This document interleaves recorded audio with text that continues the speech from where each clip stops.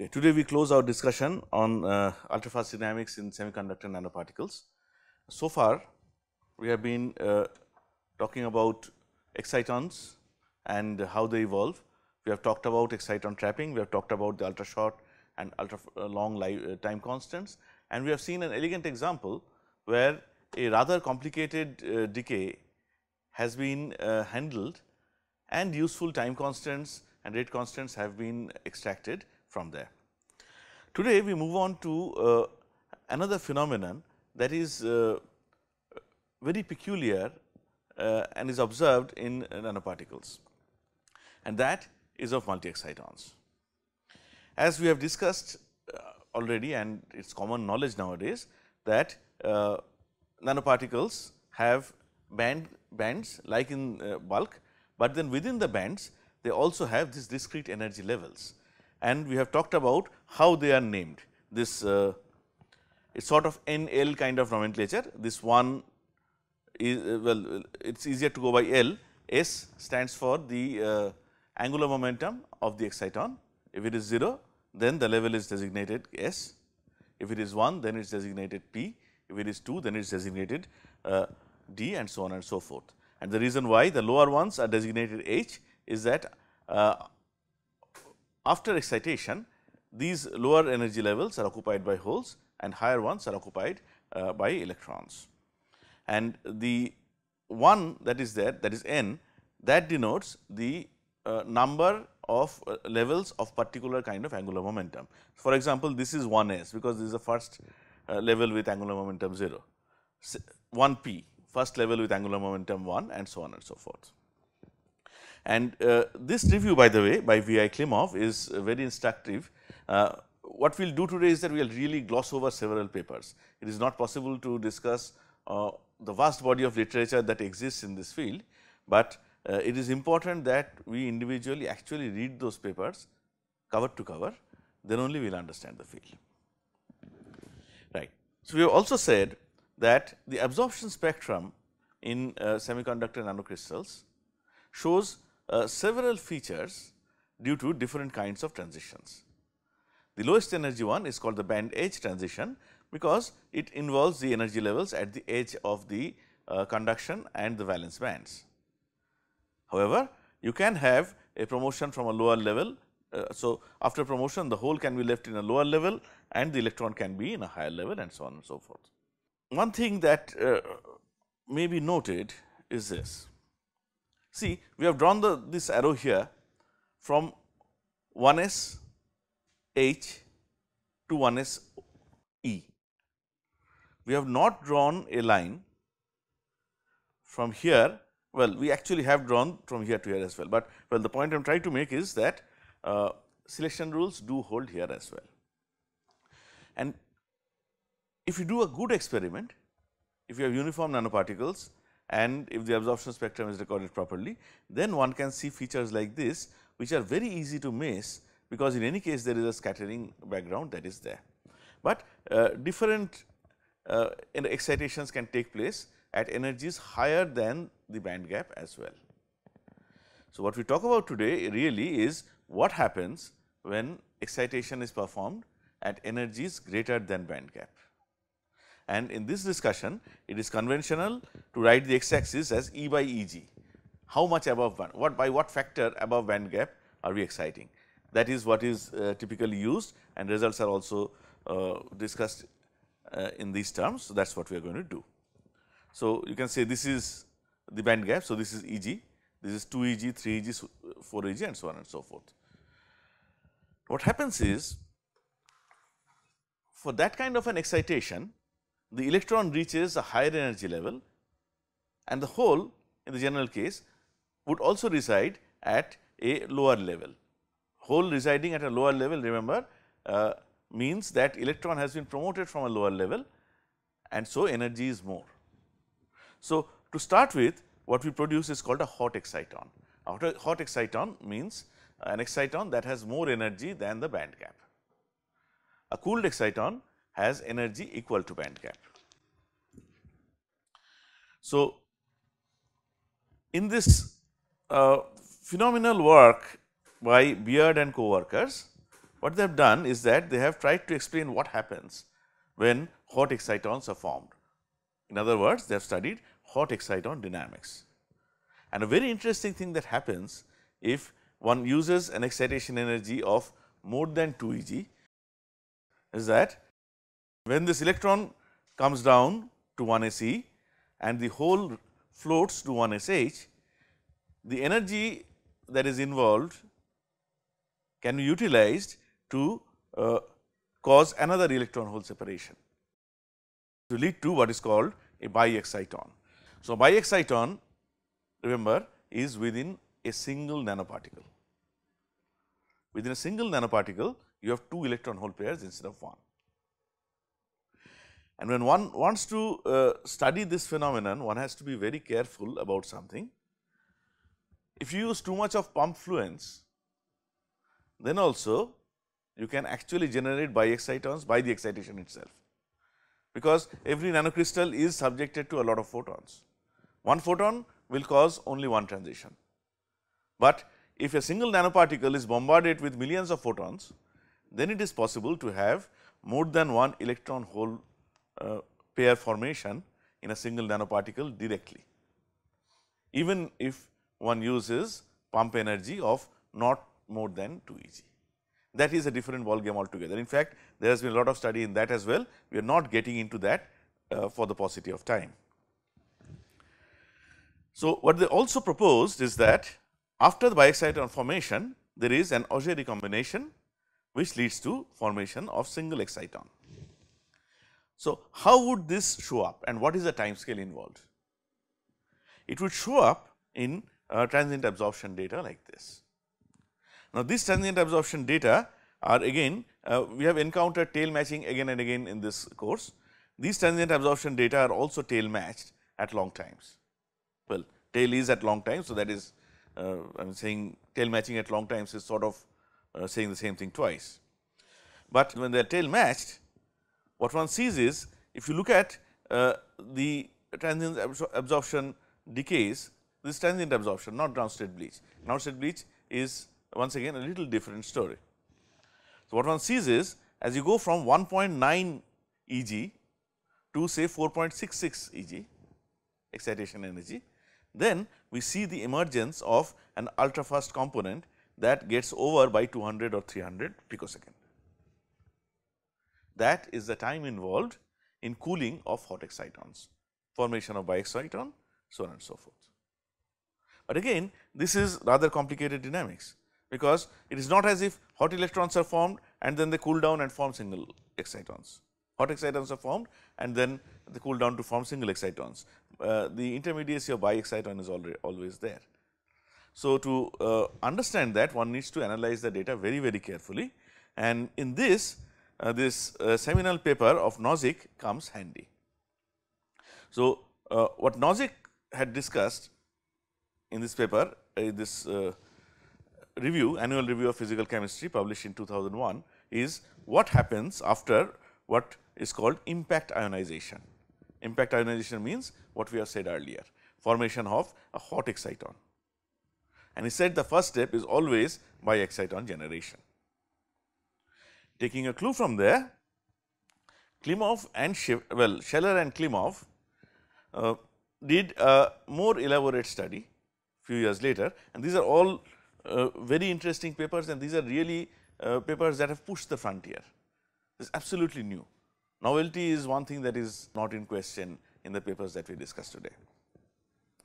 So, what they said is that, okay, you have impact ionization and then you have Auger recombination, and then you can have formation of exciton like this. So, their model, the model that they used was immediately following photoexcitation, and what they did is they did photoexcitation at more than thrice band gap to ensure the formation of hot excitons. So, this is a model that you have hot excitons that are formed, and of course, the reality is not this homogeneous also, because do not forget we are working with femtosecond pulse, there is always a width, there is always heterogeneity. So, whatever we talk about here is really an idealized situation, and a manifestation of that will also show up in a result that we are going to see in a couple of slides. So, what they said is that 50% of this population undergoes impact ionization and formation of biexciton, remaining 50% undergo cooling. Cooling means the energy is given to the lattice, no further exciton formation is there. And then these biexcitons also undergo Auger recombination and cool down. This is the model they use to fit their data. We are not going into fitting of the data as such, because if we do, then to discuss this one paper again we are going to need 3 modules like we did last time. And now we are almost at the end of the course. Everybody is sufficiently familiar with the phenomena. So, we should be able to read this and understand ourselves, but it is time consuming and I strongly encourage everybody to read this. All right. Now, while doing experiments like this, a couple of things need to be kept in mind. First of all, what we discussed already, we should use a low pump fluence, low intensity of pump light. So, what happens in ground state bleach is that you see a rise time in ground state bleach. So, rise time in ground state bleach is something that we may not expect at first thought. Why would there be a ground state bleach? You perform an excitation, population in the ground state gets depleted. So, the bleach is supposed to be instantaneous and then it recovers, that is associated with the decay. When can there be a rise time in a ground state bleach? When post excitation further depletion of the ground state population takes place, and that is what is happening here, is not it?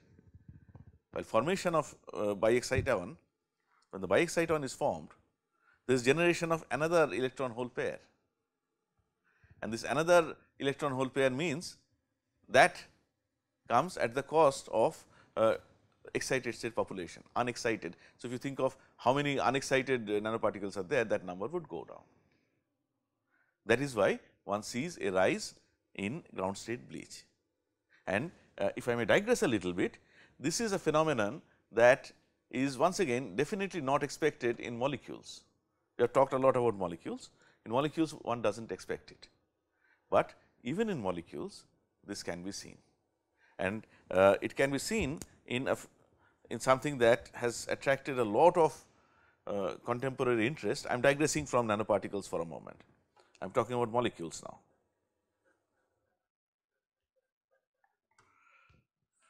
Recently, there has been lot of interest in what is called singlet fission.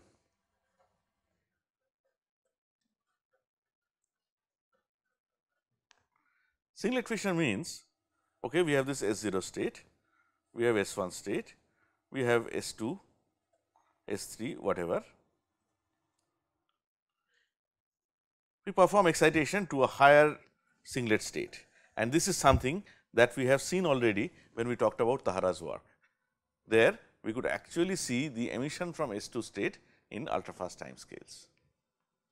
Singlet fission means, in case the energy of a triplet state is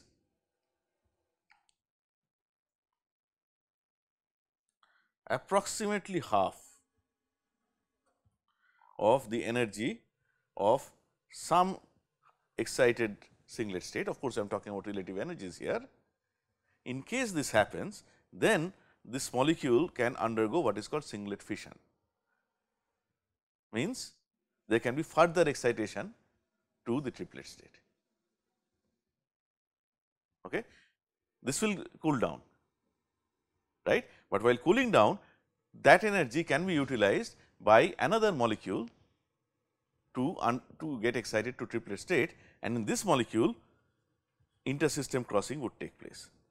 In another molecule, the triplet state would get populated, right. So, you start with a situation like this. If I draw simply, this is your ground state configuration.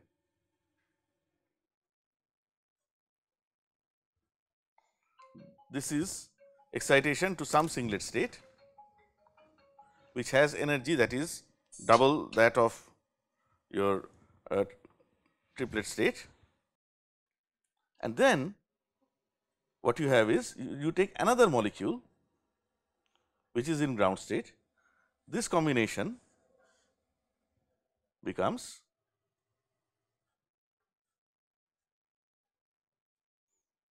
something like this. Even in this case, one can see a rise in ground state bleach. I missed out on this while talking about molecules. So, I thought that since there is a very similar situation in materials, it is a good idea to just at least mention it once, right. But now, let us come back to the topic that we were discussing. What we have learned so far is that one can generate a hot exciton by promotion of the electron to a higher energy state, and when the hole is in a lower level per se, that hot electron cooling can generate biexciton, and then the biexciton can undergo Auger recombination to form regular excitons.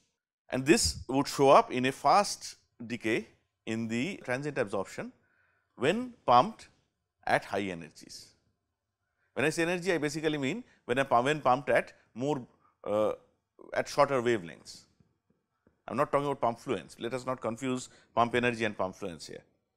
When excitation is performed at lower wavelengths, higher energies, then this phenomenon can be seen. That is when you see a fast decay in the transient absorption. That is when you see perhaps a rise time in the ground state bleach. At lower wavelengths, this observation is not there. So, the question one can ask at this point is, so what? This happens, great. So, what is the need of getting excited about this?